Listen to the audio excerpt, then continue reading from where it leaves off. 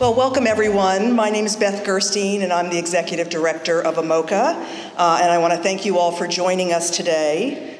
Before we talk about the artists and the artwork in this exhibition, I would like to thank everyone who made the exhibition, catalog, and public programs possible. The exhibition and public programs were funded in part by AMOCA Circle members, the Boardman Family Foundation, California Humanities, Center for Craft in North Carolina, the Dew Foundation, Los Angeles County Department of Arts and Culture, the National Endowment for the Arts, and the Pasadena Art Alliance. I want to thank all the lenders who loaned to the exhibition and permanent collection donors who gave objects that are now in our permanent collection. I want to thank AMOCA's Board of Directors. I want to thank Pam Aliaga for their fortitude and humor while working on this exhibition and catalog. Elaine Olafson-Henry, who wrote the essay for Chapter 2 in the catalog. For those of you who don't know Elaine, since she's not with us here today, Elaine is a ceramic artist, curator, and writer, and former editor and publisher of the international ceramics journal, Ceramics, Art, and Perception. Amy McFarlane of Clean Slate Design, who designed our beautiful exhibition catalog that you can purchase in the museum store on your way out. And all of the AMOCA staff who work hard every day to bring you the best programs and experiences at our museum and studio. It certainly takes a village to put together a project like this. I want to extend my heartfelt thanks to my collaborators on this project. Joe Lauria, seated here next to me, what served as the co-project manager, co-curator, and wrote the essay for Chapter 1 in the catalog. Joe is based in LA and is an author and educator who received her curatorial training at LACMA. She is a specialist in the fields of craft, design, and decorative arts. She has organized many museum-based surveys and national touring exhibitions and has authored more than 16 significant publications in our field. Some recent curatorial projects include Peter Callis, An Enduring Legacy, Mind and Matter, 5 Bay Area artists, Ralph Becerra, Exquisite Beauty, Silver Splendor, The Art of Anna Silver, and Connected Spaces, Michael F. Rohde and Cheryl Ann Thomas. She is currently AMOCA's adjunct curator and mentor faculty at Otis College of Art and Design. Also, Edith Garcia served as co-curator and wrote the essay for Chapter 3 in the catalog. Edith serves as the managing director of communications at NCCA, which is the National Council for Education of the Ceramic Arts, and recently stepped down from teaching at the University of California, Berkeley, and at the California College of Arts in Oakland and San Francisco. She also was awarded the 2015-16 Viola Fry Distinguished Visiting Professor position at the California College of Arts. She just returned from Ignite Artist Fellowship and Artist in Residence at the Northern Clay Center in Minneapolis, Minnesota. For those of you who don't know me, I'm Beth Ann Gerstein, the Executive Director of AMOCA for the past 8 years. I also serve as the Vice President on the Board of Directors of Watershed Center for the Ceramic Arts in Maine.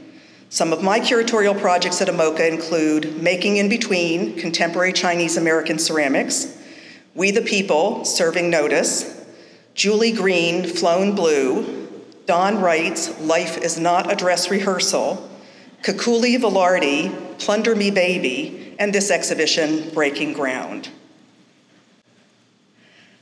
Breaking Ground, Women in California Clay, celebrates 44 artists who have defined and redefined ceramics over the past 100 years. We selected artists who had an impact on the field of ceramics through their work, their teaching, or their work for the field. Many of Golden State's most innovative and impactful ceramic artists in the 20th and 21st centuries are women who faced adversity due to their gender inequality or were often ignored or overlooked in favor of their male counterparts. These incredibly determined women pushed forward, driven by creativity and tenacity. Breaking Ground highlights the significant shifts in California ceramics over several generations of women artists. The story is told in 3 chapters, using the artist's breaking ground period rather than their birth date to determine their place in this history. The story begins with trailblazing artists who laid the groundwork for the field and inspired successive generations of artists. The second chapter includes a disparate group of artists who explored or are exploring the female figure, feminism, and the creation of the perfect form, making a significant break in art making from their predecessors. The final chapter represents a younger or current generation of artists working to shift the perspective. Their work in many ways continues the conversation of the artists featured in the second chapter to diverse themes of politics, identity, and the environment. Assembled together for the first time in Breaking Ground, these works tell the compelling story of how women artists from California made and continue to make significant contributions to the American studio ceramics movement in profound and singular ways. And now I'd like to turn over the program to Jo Lauria. So I'm encouraging you to strap in your seatbelts because my section of the show is all historical, and we got a lot of history to cover. This pioneering group of women were at the forefront working in clay, pursuing venerated ceramic traditions primarily concerned with functionality. Their early pieces were characterized by technical perfection and a perceptive understanding of clay's materiality. Their achievements in wheel throwing, glaze development, firing, and teaching made significant contributions to the field, pushing ceramics forward to become a codified discipline in academic institutions. In this historical portion, the ceramics of 14 women are featured as their careers were pathfinding. And if this select group, the careers of 6 women are highlighted in depth as they laid the foundation for successive generations of California ceramists to prosper. It should be noted that of this 6 featured women, 2 of them were partners and collaborators with their spouses. This is true of Gertrude and Otto Natzler, whose beautiful minimalist bowls you see on the screen, and with Vivica and Otto Heino. With these 2 women and their spouses, their professional work is considered unified, as it is treated as one creation in concept and execution, emanating from the hands of both partners. The 6 women that I will highlight were born at the turn of the 20th century, started careers in the early 1930s to the 1940s, and they held essential roles in the progression of ceramics in California. They are Susie Singer, Marguerite Wildenhain. Oh, the slides are just changing by themselves. Gertrude Amon Natzler, and you see that this is a portrait taken at Brandeis Camp, where they spent their summers as artists in residence.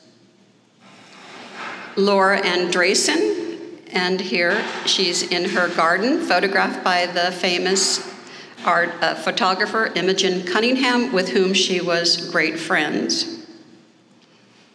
And Vivica and Otto Heino, they're standing in front of their kiln at their Ojai's studio, which they ran all the way until 2007. And then, of course, the inimitable Beatrice Wood, who lived in Ojai. So, as I said, Susie Singer was one of these women, and she was part of a triad of 3 women who were emigres who escaped the Nazi regime. She was first to emigrate, and she came here in 1937. But she started her career at the young age of 17, where she received a scholarship to study at the distinguished Weimar Werkstätte, the Viennese workshop. Because of entrenched gender roles, Singer was encouraged to concentrate on the applied arts rather than painting, which was her declared choice. Singer soon became an accomplished figurative sculptor, executing her small-scale pieces in the tradition of 18th century European figurines. She developed and refined the molds from which her sculptures were cast, and she perfected the decorative glazes. The figures were lauded for their romantic realism and were a commercial success. This feat was more remarkable considering that Susie Singer had a bone disease, which was likely aggravated by malnutrition, which affected her mobility at an early age and confined her to a wheelchair in her later life. The threat of the Nazi occupation of Austria did not give Singer much time to enjoy her success.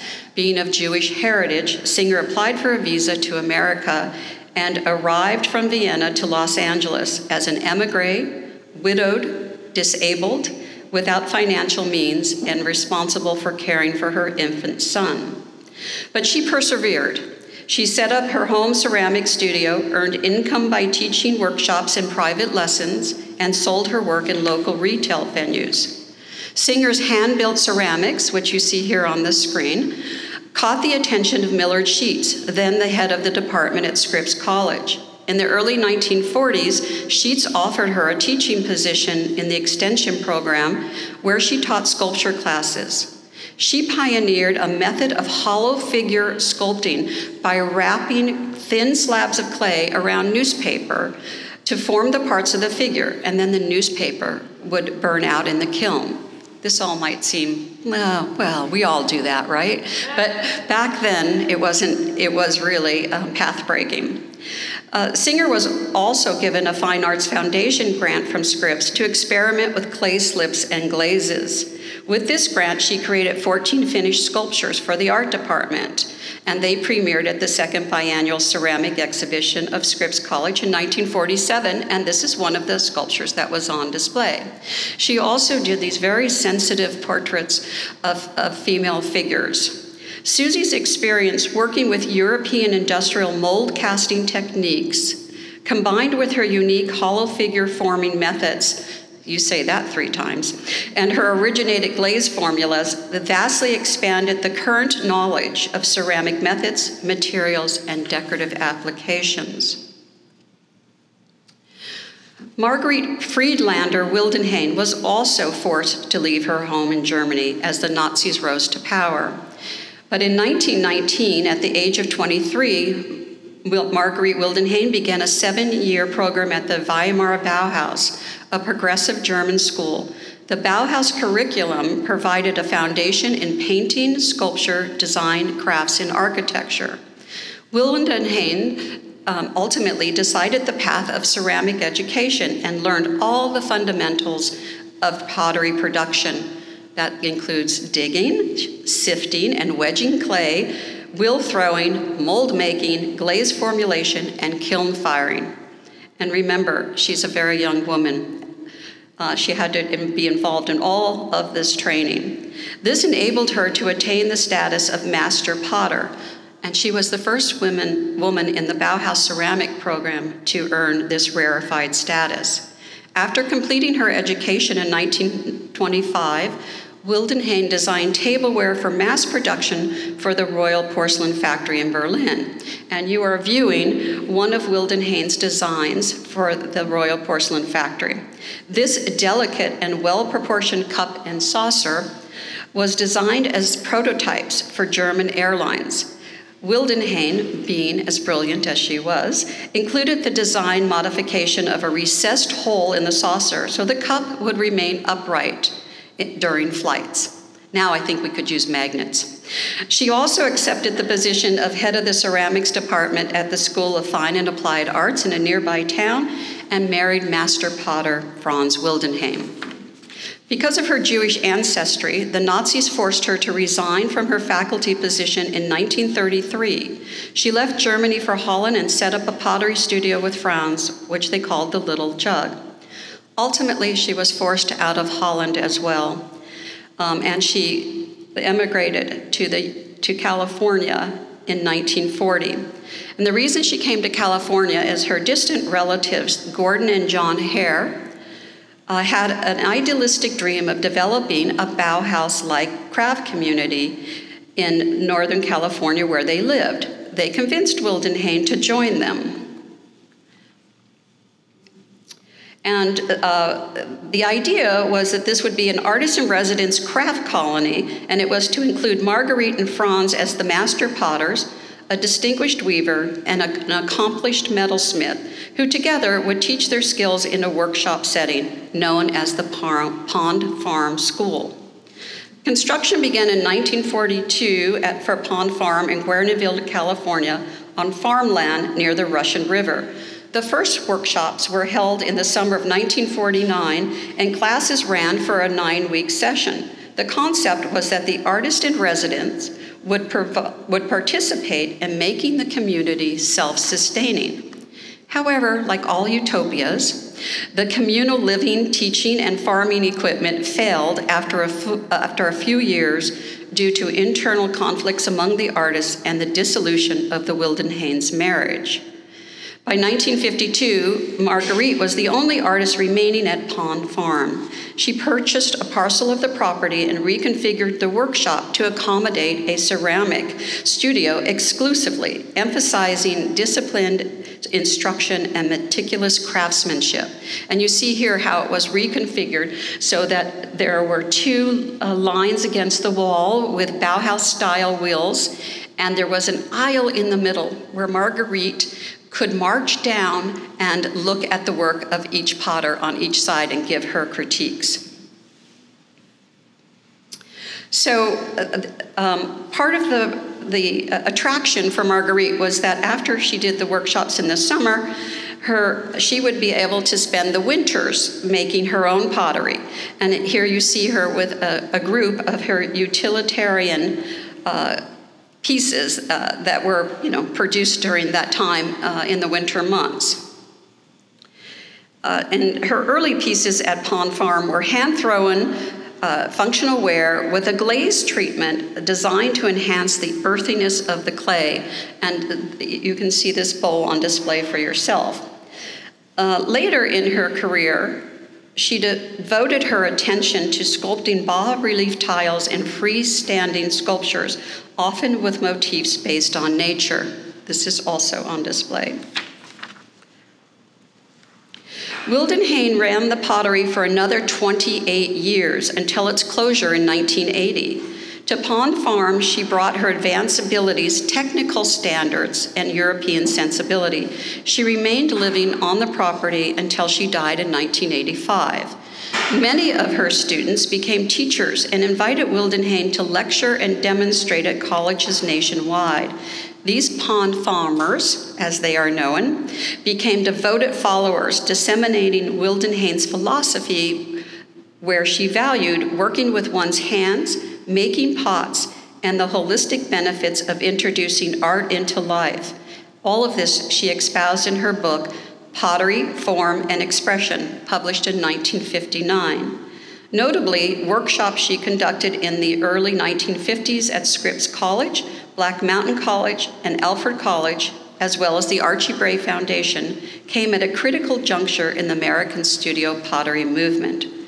2 pond farmers that are featured in the exhibition are Martha Longenecker, who subsequently became the founder and director of the Menge International Museum, and Helen Richter Watson, who was appointed as the head of the ceramics department at Otis College of Art and Design after Peter Volkes vacated the position.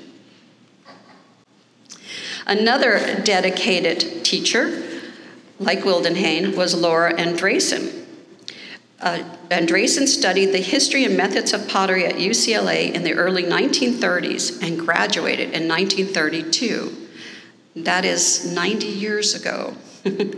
As expressed in an artist's statement, Andresen remarked that when she was a student, there were only, quote, 2 schools in California teaching ceramics, UCLA and USC. There were few books, just 1 periodical, limited equipment, no throwing wheels, no low fire kilns, and very little communication with the world of ceramics, end of quote.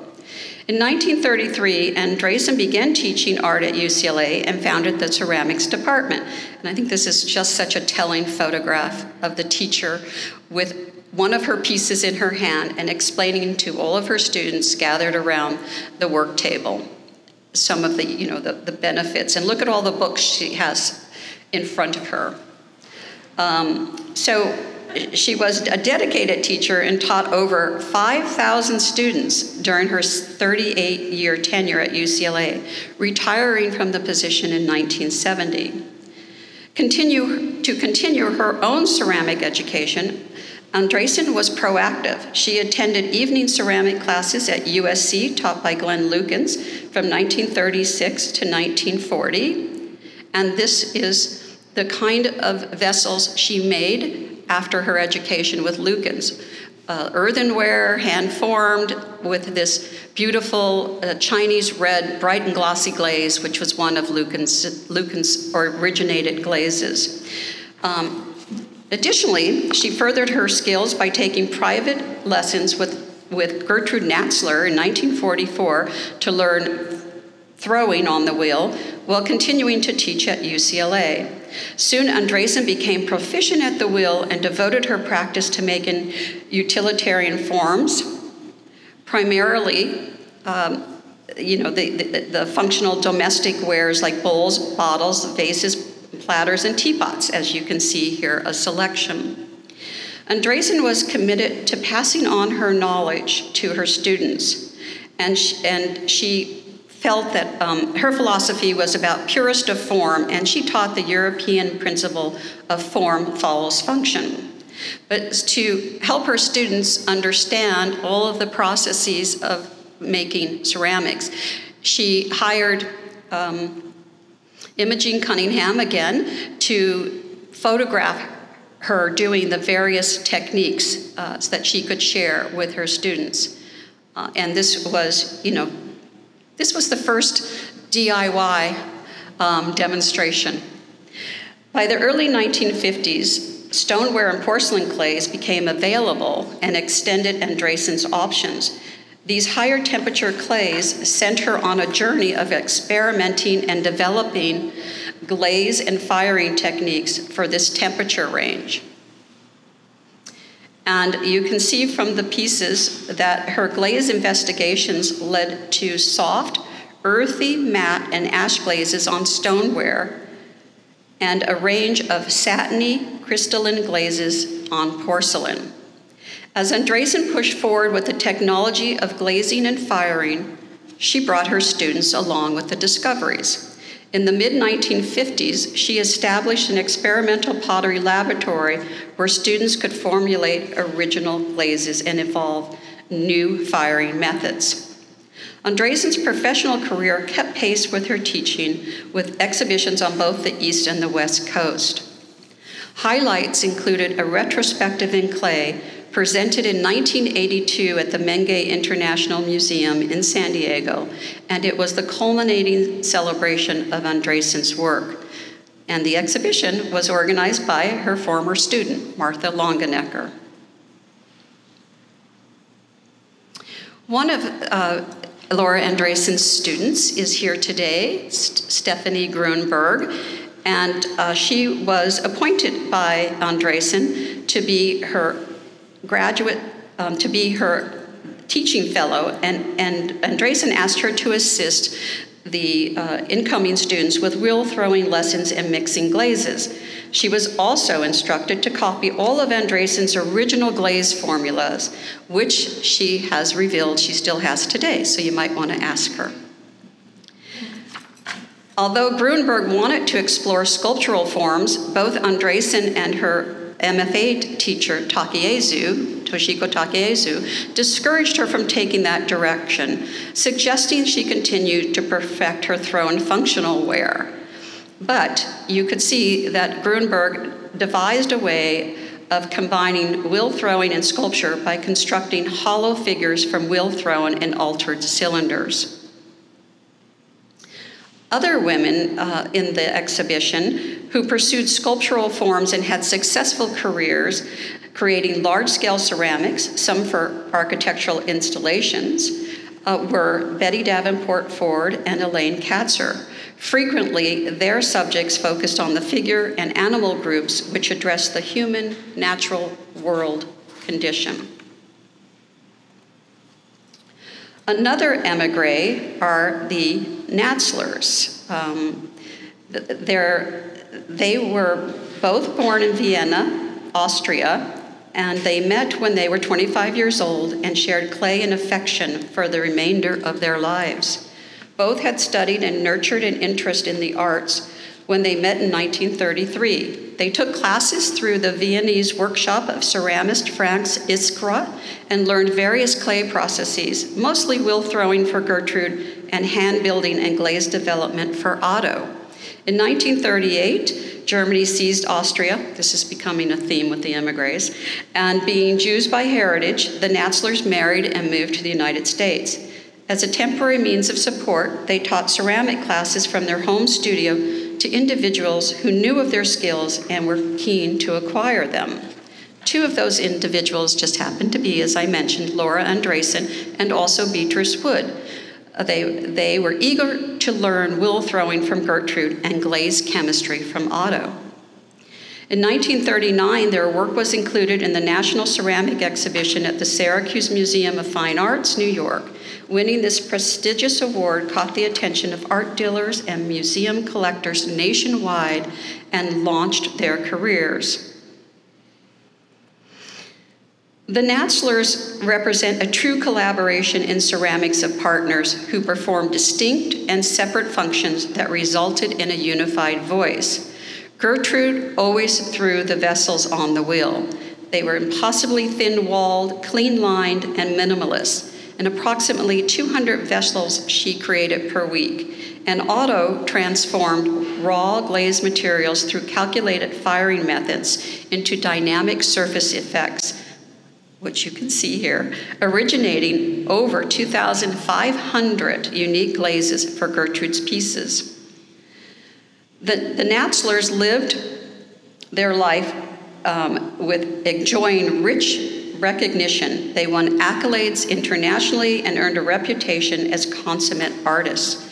Their work was included in the groundbreaking exhibition Objects USA, organized in 1969 by Lee Nordness, who declared, quote, "The Natzlers were among the most aesthetically distinguished in the history of ceramics." Here I'm just showing you their signature glaze of the lava or the volcanic surface treatment where Otto managed to formulate a glaze that would blister out into this really beautiful texture. The Natzlers' personal and professional partnership ended in 1971 when, after a long illness, Gertrude died of cancer. As collaborators, they demonstrated advanced technical knowledge and a refined synthesis of form and surface. Their work affirmed, for me, this is probably the most important part of their career, it affirmed that a well-designed and executed ceramic vessel could be understood, discussed, and dissected by the same aesthetic standards applied to other art disciplines. And this concept is only now being accepted into the Western art canon. Another team, a pioneering team, were Vivica Place and Otto Heino. And Vivica had gone through the MFA program at Alfred University in 1944, was teaching at the New Hampshire Craftsman, and met Otto Heino, one of her students. They married in 1950 and relocated to LA when Vivica was offered a visiting lectureship position at USC upon Glenn Lucan's retirement. And she taught ceramics there from 1952 to 1955. Vivica actually taught Otto how to throw on the wheel, and they collaborated on pieces throughout their careers, participating jointly in all aspects of the ceramic process. Since they worked as a team in the studio, they always signed their pieces Vivica plus Otto, regardless of ownership. The Heinos found inspiration in historical Chinese ceramics and the gestural calligraphic drawing of Japanese potter Soji Hamada, who visited USC for several days of demonstrations. And here on the screen, you see one of their large-scale stoneware vessels that shows how they translated the vitality and spontaneity of Japanese brush painting to the pottery surface. From USC, Vivica went on to teach at Chenard Art Institute from 1955 to 1963. By the 1960s, the Heinos became known as glaze masters, formulating a rich palette of original matte, shiny, and gloss glazes with distinctive luminosity, and texture. And I'm just showing you this lidded container, which is on display in the exhibition, because it's an example of one of the thousands of glaze experiments that Vivica and Otto executed while heading up their studios. As a teacher, Vivica Heino expected her students to model her work ethic, but she also inspired them to reach beyond their perceived limits. Many of her students ventured forth to become teachers or professional studio potters, including Dora DeLorios and Elsa Ratti, both in section 2 of this exhibition. This is some of the kind of satiny glazes that they had formulated, all original from their studios. After a decade of living in the East, their friend and fellow potter, Beatrice Wood, invited them to buy her home and studio in Ojai, California. These pieces were produced in their kilns at Ojai. They simply called their gallery and studio there the Pottery. And they remained committed to the idea of function in various domestic forms, including wall tiles that could be configured as murals. And they actually had a beautiful mural in their house in Ojai that had a leaf and botanical motif. Vivica died in 1995, and Otto continued to make work and oversee the pottery and the studio until his passing in 2009.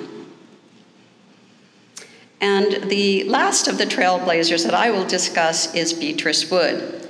Of all the early pathbreakers, Beatrice Wood was probably the most visible of the group. Living to 105, her life spanned the 20th century and crossed art movements and disciplines. Before discovering her passion for clay, Wood explored painting, drawing, acting, and writing. After studying painting at the Académie Julian in Paris and training in the Parisian theater and acting and dance, Wood returned to her home in New York City in 1911 to join a theater company. This was pretty bold and bohemian for 1911. During this time, she also became a member of the avant group, the New York Dada, and assisted in developing Dada publications with Marcel Duchamp, one of the founders of the Dada movement, and with whom she became lifelong friends. She also exhibited her paintings and drawings at Dada exhibitions. In 1928, Wood moved to Southern California to be near Krishnamurti, the Indian philosopher and spiritual leader, establishing a spiritual retreat in Ojai. Wood embraced Eastern mysticism and developed a devotion to India, its culture, customs, adornment, and craft. And eventually, she adopted the Indian sari as her preferred dress.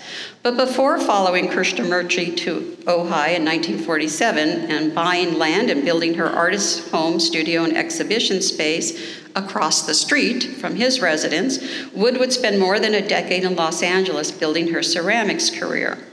She started taking ceramics classes in the adult education department at Hollywood High School, aiming to make the kind of lusterware she had admired and purchased in a European antique store. Realizing that she lacked the necessary skills to work in clay, Wood also enrolled in a Glenn Lucan ceramics class at USC and also apprenticed with the Natzlers in 1940, learning to throw on the wheel from Gertrude and studying glaze chemistry with Otto. So this bowl that's on screen shows its refined shape and textured volcanic glaze demonstrate the influence of her training with the Natzlers. From early in her career, Wood made two distinctive bodies of work. Utilitarian forms are forms that referenced function, and small figurative sculptures that later in the 1970s transformed into large figurative tableaus that frequently lampooned morality and politics and poked fun at gender roles, such is the case as this tableau, Good Morning America, which tackles the subject of prostitution with a bite of sarcasm. It was, however, her lusterware work that brought her the most notoriety and attracted the attention of galleries and museums. And here you see Beatrice before her trip to India in 1961, mixing glazes in her Ojai workshop. Through experimentation and with advice from lifelong friends Vivica and Otto Heino, Wood perfected luster glazing and achieved a shimmering assortment of iridescent hues, which she applied to dazzling effect on her vessels. Wood lived to see her centennial celebrated in a tribute exhibition when she was 104 years old, organized by the American Craft Museum in New York City and traveling to the Santa Barbara Museum of Art. Her home is now a historical house and art center, the Beatrice Wood Center for the Arts in Ojai. Of all the pioneering potters of this first generation, Wood's lifestyle, her writings, especially her autobiography, I Shock Myself, and ceramics most fully captured the zeitgeist. So with that, I'm going to turn it over to Beth Gerstein, who will talk about the next generation. Thank you.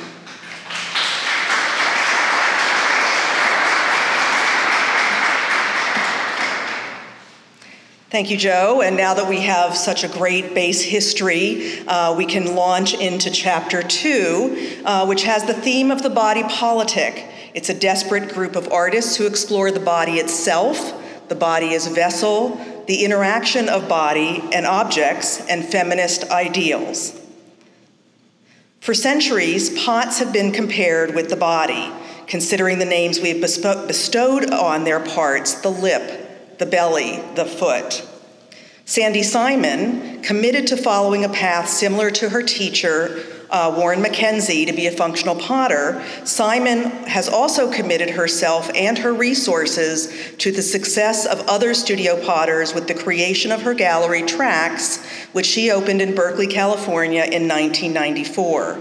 Simon's signature approach to function includes small fired-in wire handles embellished with simple ceramic forms for easier gripping, with a surprise of color in the inside of the vessel only visible to the user. Functional pots bear the mark of the maker by fingerprints permanently fired onto the clay surface, throwing rings from the maker, or a simple, elegant handle, or the addition of a decorative seed. Anna Silver maintains a commitment to functional forms and supersizes them to create an Alice in Wonderland type canvas for her energetic brushwork and colorful palette. Silver studied with painter Fernand Léger in Paris in the early 1950s, and then returned to LA to study at Otis Art Institute, where she studied with Helen Richter Watson, who is included in Chapter 1 in the exhibition. Silver's work disrupts the viewer's cultural frame of reference, challenging familiar concepts of size and purpose. The scale of the work alone provokes questions. What is a teapot if not filled with tea? The effects of Silver's challenge is delightful. On these oversized canvases, Silver creates masterpieces of abstract expressionism, distinct from other artists working on the West Coast at the time. Nancy Selvin trained as a sculptor at the University of California, Berkeley, receiving her master's in art in ceramics in 1970, where she learned lessons of scale, volume, and composition while studying with Peter Volkas. In the 1980s, she shifted her work creating still life tableaus that reference functional objects such as cups, books, bottles, and flasks, but they're clearly not functional. Selvin said she wants to make it totally clear that these bottles aren't for use. She likes the concept of referencing functional issues, but doesn't want to be bound by function, which she finds limiting. Many of Selvin's pieces are overlaid with snippets of text or drawings, a strategy she frequently uses to create pattern and provide visual intrigue. The text is excerpted from different sources and may include passages from poetry or phrases from art essays. However, most often the words are transcribed from her notebooks, alluding to thoughts on art and philosophy, or to specific ceramic techniques and glaze calculations. The text is not meant to be literal. Selvin uses it as a device to draw the viewer in at close range, demanding a little more time to reflect and savor the sculptural forms. Elsa Ratty was born in New York City and took her first ceramic class at the age of 7 in New York's Greenwich House Pottery. A friend and classmate was the daughter of art collector Arthur M. Sackler, who introduced her to Chinese ceramics from the Song Dynasty, an impression that stayed with her and would later influence her work. From 1962 to 66, she studied at Chouinard Art Institute, now CalArts, where her instructors were Ralph Becerra and Otto and Vivica Heino. The sensual curves and lines of Ratty's work defy their functionality. They are too elegant and too lovely to think of using every day. They are studies of form, fluidity, and sensuality. You can't help but focus on the bowl's lines and edges. Her unadorned pieces show the influence of the Song Dynasty wares. Magdalena Suarez Frimkes was born in Venezuela in 1929. In her mid-30s, she was offered a fellowship to the Clay Arts Center in New York, where she met her husband, Michael Frimkes. They began working together shortly after they met and worked in separate corners of their studio, with Michael throwing the pots while Magdalena painted the surfaces with elaborate glazed compositions. By the late 1970s, Magdalena began incorporating cartoon characters, advertising slogans, and family snapshots on Michael's vessels. During much of her 50-year collaboration with her husband, Magdalena embellished the skins of his classically thrown, incredibly thin vessels with ornamentation that included Aztec and Mayan imagery, as well as whimsical cartoon and pop characters. Also featured in the exhibition are some smaller works. The smaller works would have been both sculpted and painted or decorated by Magdalena. Karen Koblitz is a Los Angeles-based artist who pays tribute to the functional roots of ceramics while exploring historical and decorative elements. The influences seen in her work come from life experiences, her travels, and her readings. Arts and Crafts Still Life 3, featured here, references the color palette, patterns, and forms of the arts and crafts movement. She's incorporated vessel forms that are not functional in the still life. In this piece, called Muhammad's Line, Islamic and Italian influences are front and center, and the form is based on a tulipiere, which is an ornate vessel in which to grow tulips, where each opening accommodates one bulb with a larger common water reservoir at the base.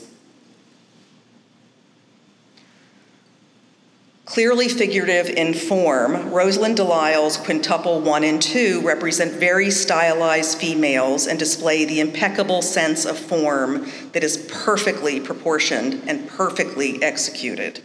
She cites influences the suprematist drawings of Kazimir Malevich, the constructivist theater and ballet designs of Oskar Schlemmer, and the line drawings of Picasso. Delisle said, "My work operates on the vertical because I think of the pieces as people. When I throw, I often feel that I'm allowing a form to materialize rather than forcing one into existence. Even though every piece begins with a highly precise drawing, I find it easy to let go of preconceived ideas and just throw." Working in a restricted palette of black, white, and cobalt, the finely turned and stacked totemic forms are simultaneously mechanical, yet surprisingly fluid. Coily McLaughlin-Hooven studied ceramics at the University of Illinois with David Shaner.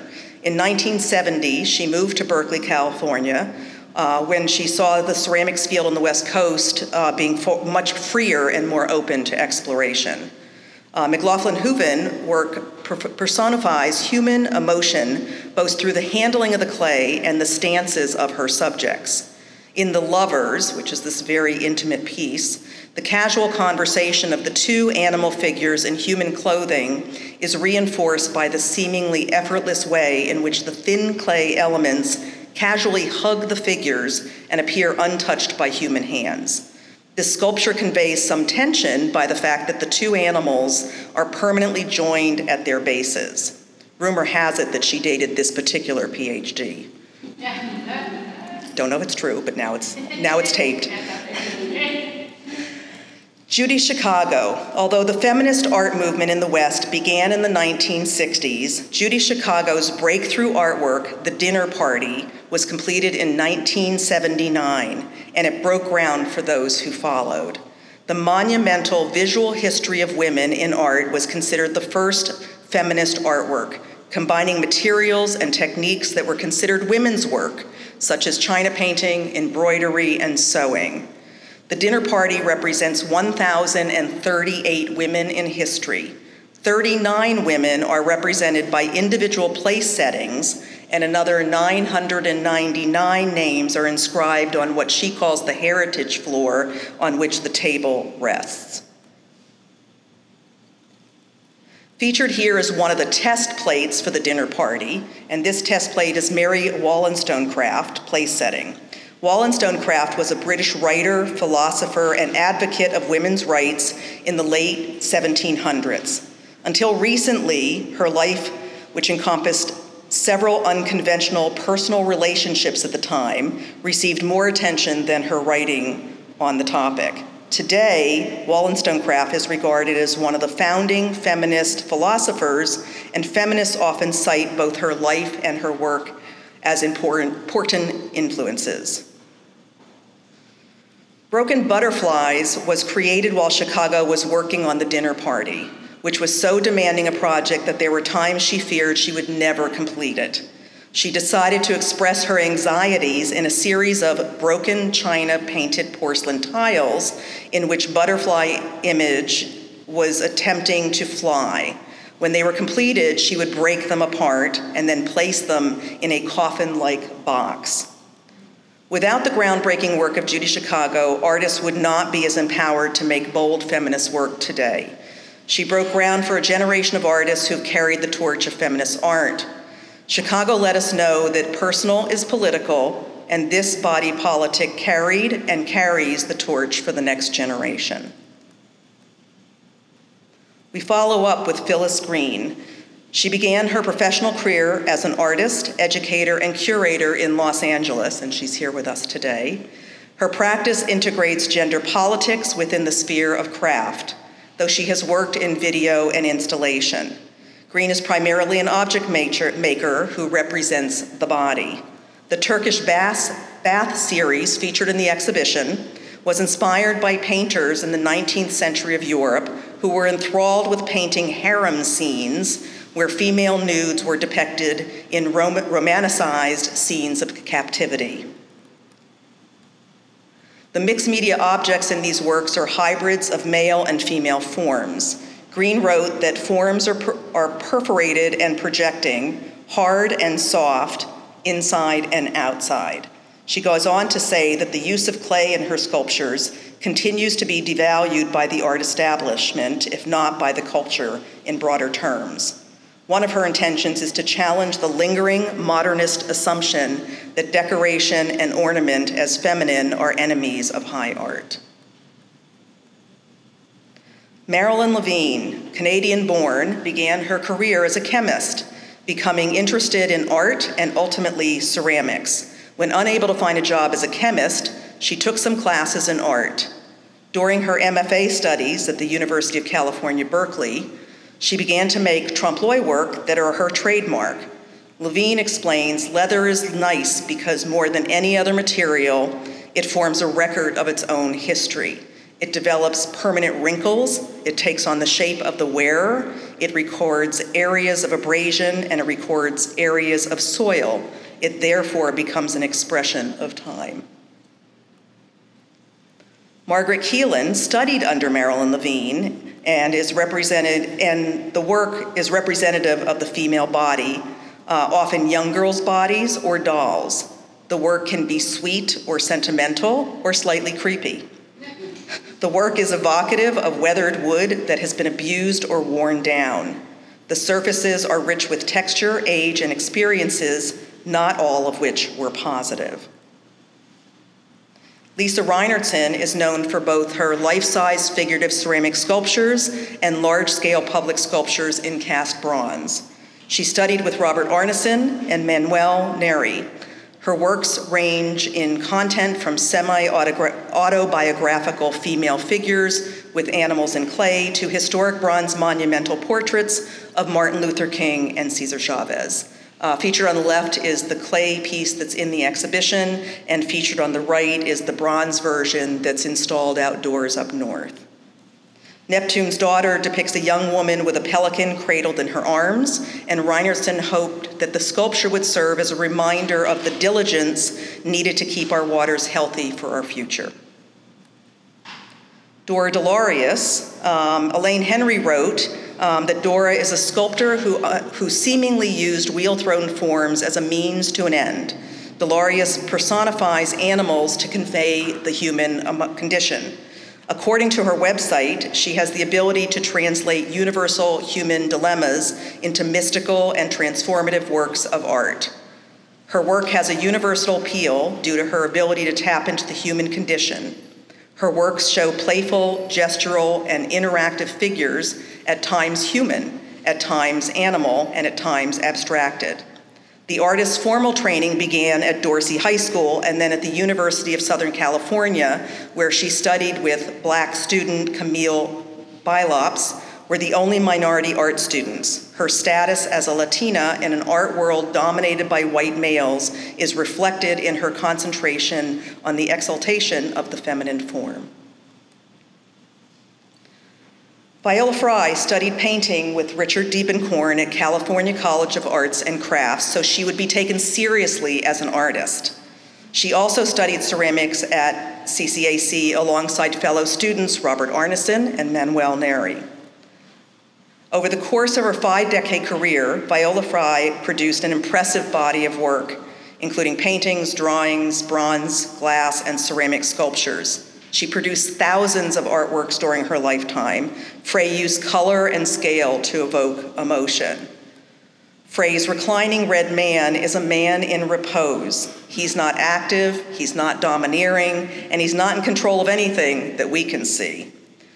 Curator Alessandro Vincentelli wrote, "Viola Fry has never been limited to the strictures of craft ceramics, and her works draw on kitsch imagery with powerful echoes of folk art. Viola Fry's figures continue to grow in size and in strength, conveying a larger-than-life stature." The first and second generation artists provided an opening for the next generation of women artists to explore political issues, sexuality, and identity in their work. I'd like to especially thank Elaine Henry, who wrote the essay for Chapter 2 in the catalog and provided many of the insights presented here. And now I'd like to hand it over to Edith Garcia.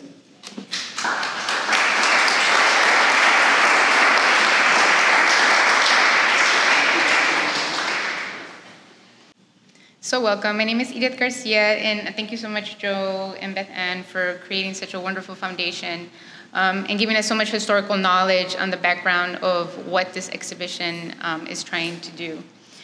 For me, I'm very grateful to have the panel discussion in this gallery so you can view the works while we actually discuss them. The third generation have shifted focus simply from studio concerns, as in, materiality, as in glaze structures, et cetera, to urgent contemporary social and political issues impacting the now, right? So I'm gonna shift the perception of this conversation a little bit from sort of historical context to what's actually occurring today in California. So, following the framework, the curatorial framework for the exhibition, the third generation is a group of artists that generate works that reflect the now, capturing the precise time and our coexisting lived experiences. I use the word coexisting lived experiences throughout my article or throughout the text in the catalog because I feel at times we forget that we are living lived experiences, and we all come from particularly different demographics and different backgrounds, but yet we are all here together in the now, in this present, right? So these artists address contemporary issues around politics, environmental issues, concepts of the feminine, the struggle of social structures, and the distinctive challenges of everyday life. So, Breaking Ground, Women in Clay brings together monumental pieces such as Ana Valdez, skip that. Such as Ana Valdez and Anabel Juarez, coupled with intimate objects such as Erica Sonata's pieces capturing our contemporary culture as we live it now. Here in this present, propelling artistic craftsmanship, excellence, and innovation into the new. These women artists cultivate change through the vehicles of contemporary objects, installations, performative practices. And here, as you see, we have Kathy Lou uses small servo motors and tinted yellow water as a powerful signifier to a call for societal change, specifically during the beginning of the pandemic. Today, women artists are shattering barriers, organizing moments of transformation, rewriting and unlearning art histories that ban their contributions to artists into art history. Women are constructing the new steps right now needed to climb onto previously intangible positions, right? Rightfully taking their place as the recognized leaders of change. So for me, being a curator for this exhibition, I was very honored to have the opportunity to bring in new voices, right?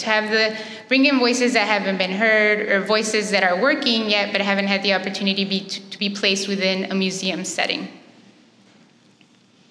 So, continuing on, Breaking Ground Women in Clay brings together the voices of leading contemporary women artists living coexisting experiences here in California, forging new histories and shaping the future, the future of clay. These artists address contemporary issues, societal structures, and the distinctive challenges of today. I'm going to begin with Brittany Mojo. Her work is considered or focuses on the concepts of the now, the nowness, this moment. How do we use objects to capture a precise moment in time? So the objects that you see here in the now, either or, created in 2021, they're actually modes of coping and strategies of growth. Clay is an endless receiver of actions. If you work with clay, you know that it imprints your hand, it creates a connection to your heart, to your soul. So clay has that capacity. So she used these moments during the pandemic to create records or timekeepers of her experience in solitude in her space, creating these objects. So these are literally time capsules of that experience, right? Mojo says, these are both modes of coping and strategies for growth. I amassed bodies through the collection of simple movements. A coil was placed, a pinch was completed, all nows totaling these objects in seconds of minutes. So Mojo relies on layering duplication through techniques and pattern, all captured by the hand, the artifact of the now, right? A delicate object finds its opposite in a strong pattern. For example, we have the one with the crisscross there. So a delicate object created with the simple pinches, creating labor at times, embodying the haphazardness of their making. A strong pattern finds time and purpose through accumulation of actions in those pieces.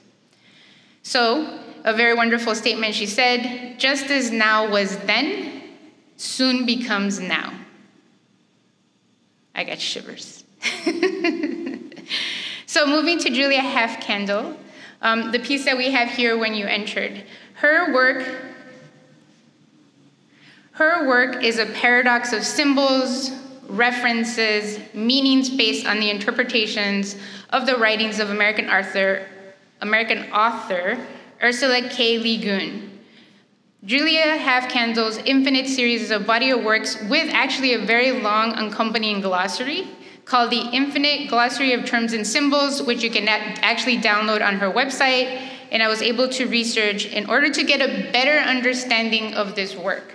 This work for me embodies multiple concepts, actions, and ideas of what is the now, and how we are able to, as humans or individuals, capture our experiences and our moments within objects.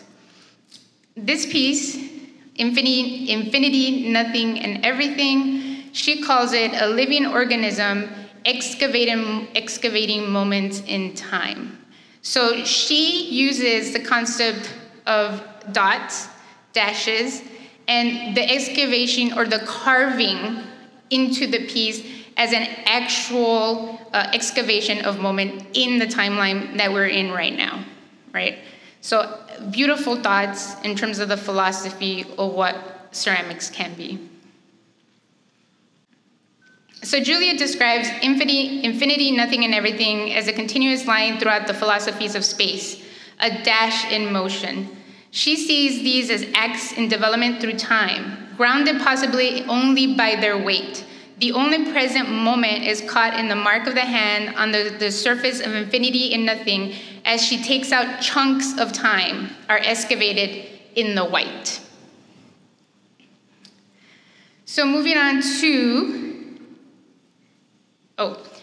in this piece, Julia Have Candles Swim, we have a lot of different interpretations of what this means. But for me, looking at her work as a curator, I see a delicate, beautiful, poetic balance in the way that she creates her objects. I see an encapsulated moment. I see her swimming through a river, swimming through muck, swimming through mud, swimming through clay. For me, I feel like when I look or view this piece, I feel the tangible moment of water sifting through my fingers as I grasp this sort of monumental object in the next gallery space. As we move on, there is Annabeth Rosen, who is known for creating monolithic, massive pieces of artwork. Her sculptural works were groundbreaking in the sense that she was one of the first female artists to create large-scale sculptural works to sort of define or push against the male counterparts during that time period. She's still very well known and respected for creating large-scale installation pieces and teaches in California. All right, so for me, there is strength in vulnerability. Kristen Morgan's work focuses on redefining the force of resilience, adaptability, and embracing the unknown moments that will create the future. In this piece, it reminds me of the moon.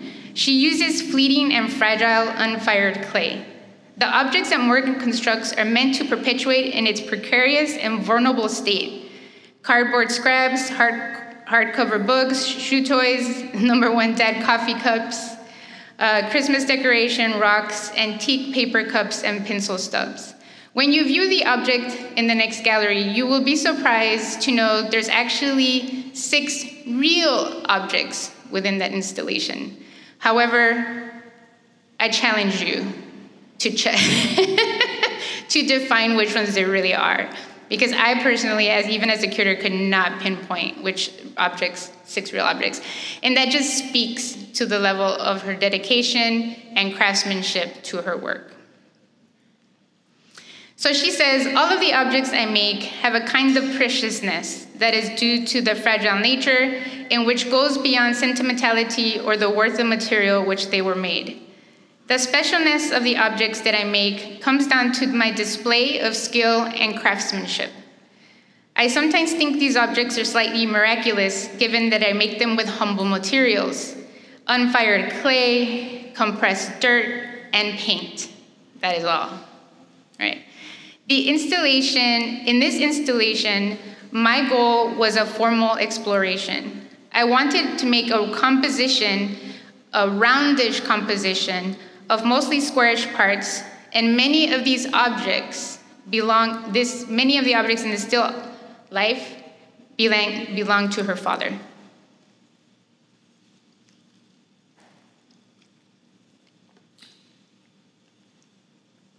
So I feel like it was a momentum or a monument to her father, the previous piece. So moving on to contemporary issues as well, Kaiko Fukuwaza believes that art should represent its age, deliberate what we live through, challenge us to consider and act with additional awareness as we each shape our modern and future worlds. These beautiful pieces that you see here within these installation displays are from the Peacemaker series. It is a direct response to addressing America's glaring gun culture and mass shooting problem. We have all, as individuals, become a little bit desensitized to mass shootings at this point. We might be shocked when we hear of it, or we also might be desensitized since it happens so often. So these works are specifically to address American citizens' connection or desensitization to those works. For this series, she has recreated the most used handguns and rifles in American mass shootings from the past 20 years and covered them with the state flowers for where each one of those shootings took place. And the titles represent the dates and at times the addresses where that violence has happened. In case you were wondering what those really long numbers were behind it.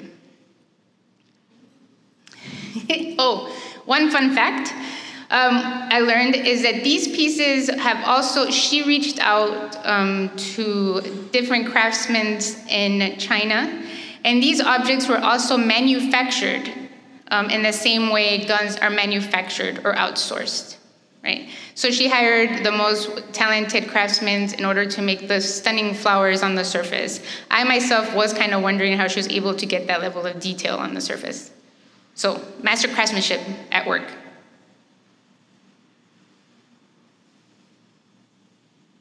Another detail here, this one specifically talking about a gun shooting in Orlando, Florida in 2018.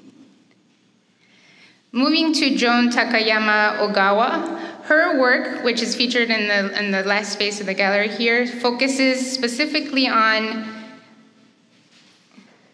Asian American struggles in the United States and comments on the roles in the 2018 economic crisis.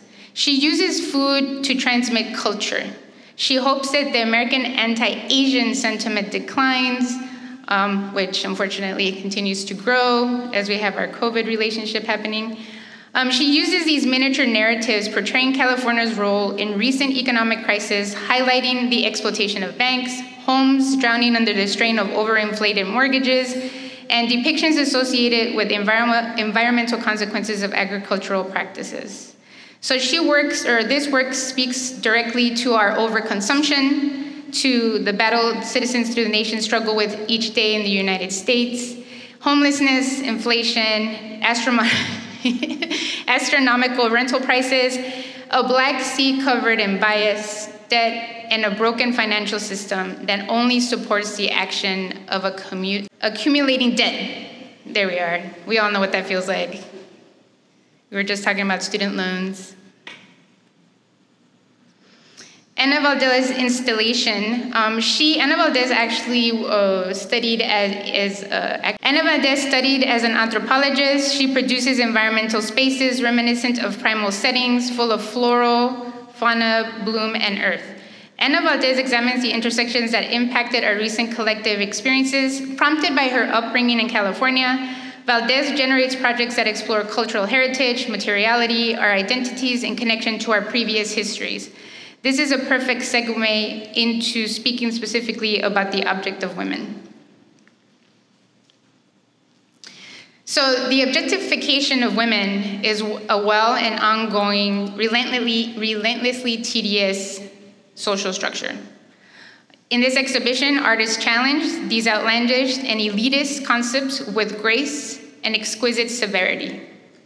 Jenny Hadda Blumenfield's nude figure vase drives the scope of her work and her presence in the field. She states, historically depicted by men, the female nude genre embodies a symbolic idea of beauty, the forbidden, and the erotic. Blumenfield states, my body sculpture nude figure vase, which you have in front of you here, desexualizes the body through an anthropomorphized stand-in of the vessel, reclaiming the form by removing it from the sexualization and objectified undertones within male-depicted figuration. Anabel Juarez Musa Rebelde is a large flowing sculpture, flexing orange gown, contemplates freedom and the revolutionary spirit. It also emphasizes the absence of the body, and in this way comments, for me, the invisibility of women in the societal power dynamics. Dancer 1, a monumental folklorical dress with elegant long sleeves, works to celebrate and honor women.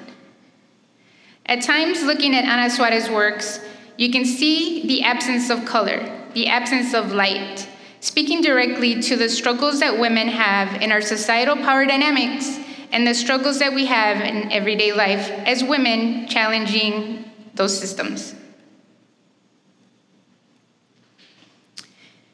Kathy Lu's objects and installation are laboriously intensive and emotionally charged creations.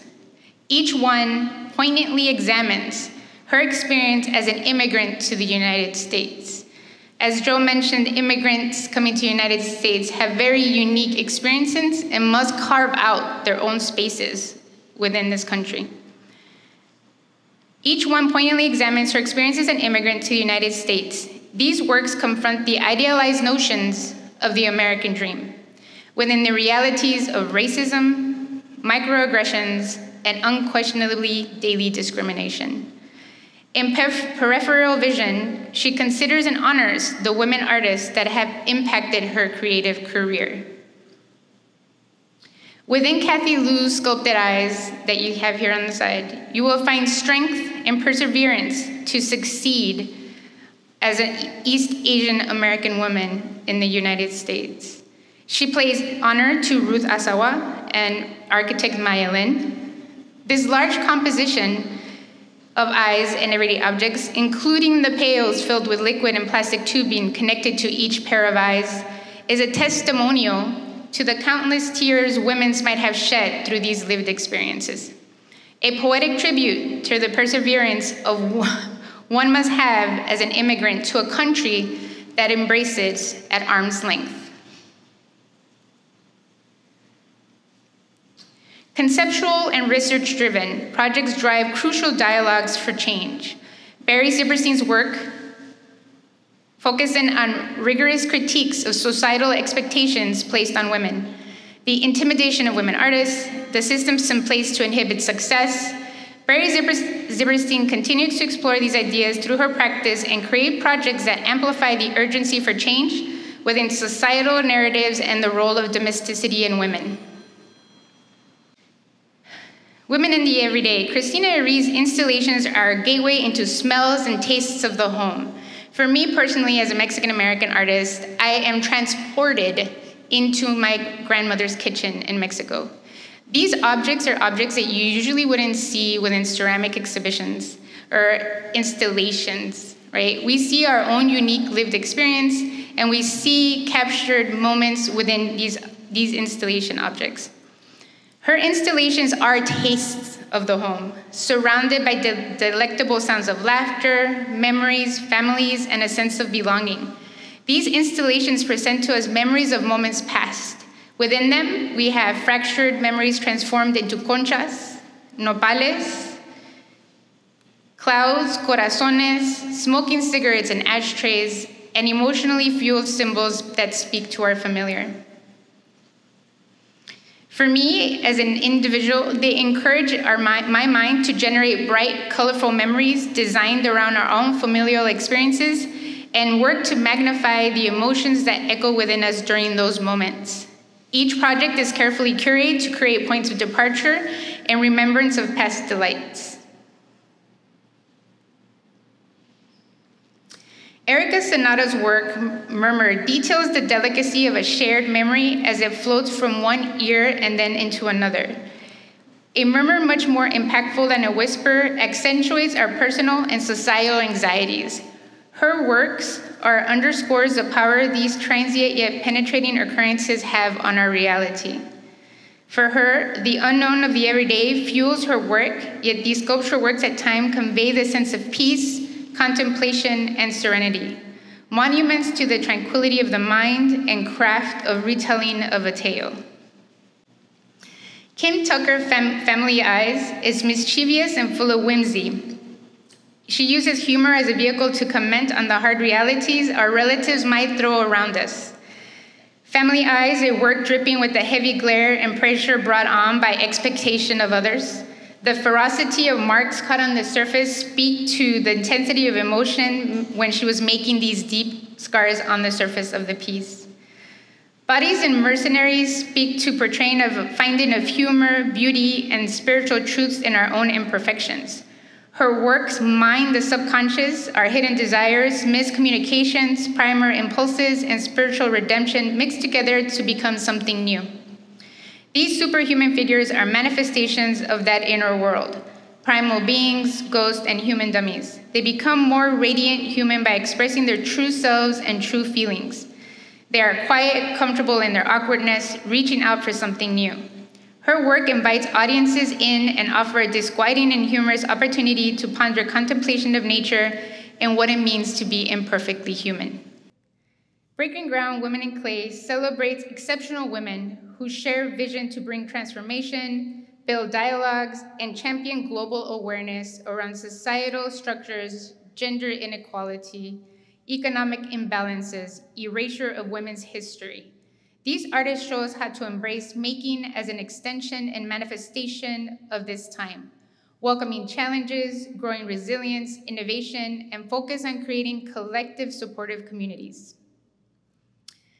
Along with that, as we honor the floor beneath our feet, California continues to inform clay. For many California citizens, and myself being a Bay resident artist, environmental preservation and concerns are at the heart of our daily culture. Ashwini Bhatt, Retrembling Springs, speaks directly to her relationship as an immigrant to California.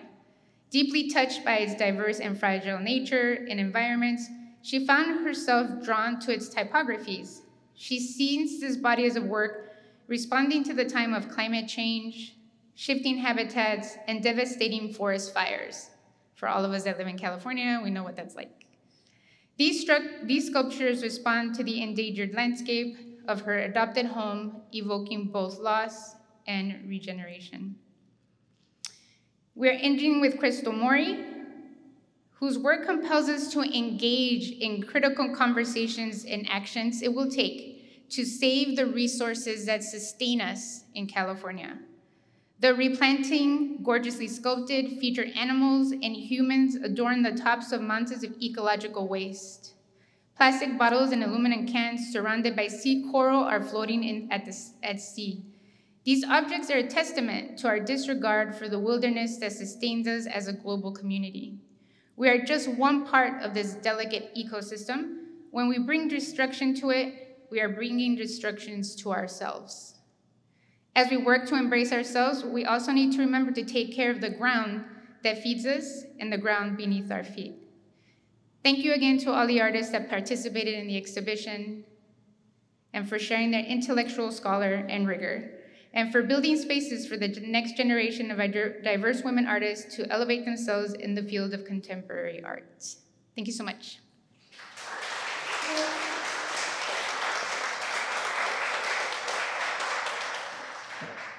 So we have a little time for questions, if there's anyone that would like to ask specific questions of any of the curators. We're happy to take questions. Sure, so the question was, how was the exhibition built, essentially is what your question is. And the show started coming together about 5 years ago, where we were developing lists of artists in the state over the last 100+ years. And I then invited Joe Lauria into the conversation because we started to figure out, well, what was the story beyond that they were women and they lived in California?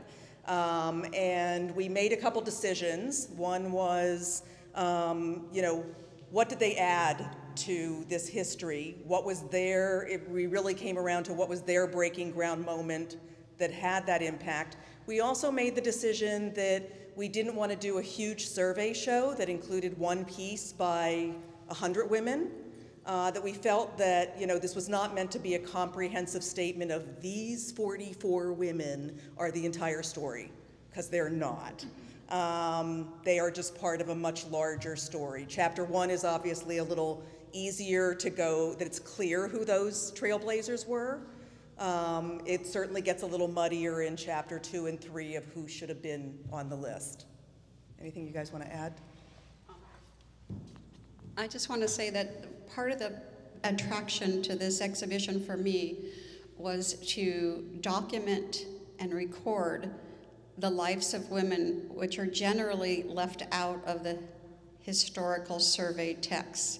So if you all look in your bookshelves, you will have an array of books that mostly are featuring the breakthrough moments of men, with the exception of Judy Chicago. I think most of you would have known about that work early on. But Many of the others you will not find in your bookshelves. So that, for me, was the attraction to do this catalog, so that now successive generations have a flashpoint, someplace to go and to start their exploration of women who worked in ceramics in California. I mean, I can just follow suit. I think for me, the joy of being part of this exhibition and monumental project was the opportunity to elevate those voices that haven't been seen. Not just women, but also individuals of color who haven't had the opportunity to be in like large museum exhibitions. So when they brought me on board, I was really excited to recommend some artists that I felt were actually shifting the conversation, such as Erica Sonata. Crystal Murray was already on the list, but I felt like I brought in some new voices that can really sort of help shape that conversation for the future and open up doors for other individuals to have those same opportunities. Was there another question somewhere? Yes. How did you handle assigning all the grant writing to support this venture? Thank you, Paul Roach. Yeah, that's part of what we do as an institution, is to try to find support for each of these projects. Because as you can see, just bringing the work in, a very expensive catalog, paying all of the essayists and curators, paying for the shipping. Yeah, so you just have to, we rely on all of you, but definitely a lot of foundation grants as well. Great. Well, thank you for joining us again today. And the catalog is available in the gift shop, and we hope you'll come again to future programs. Thank you.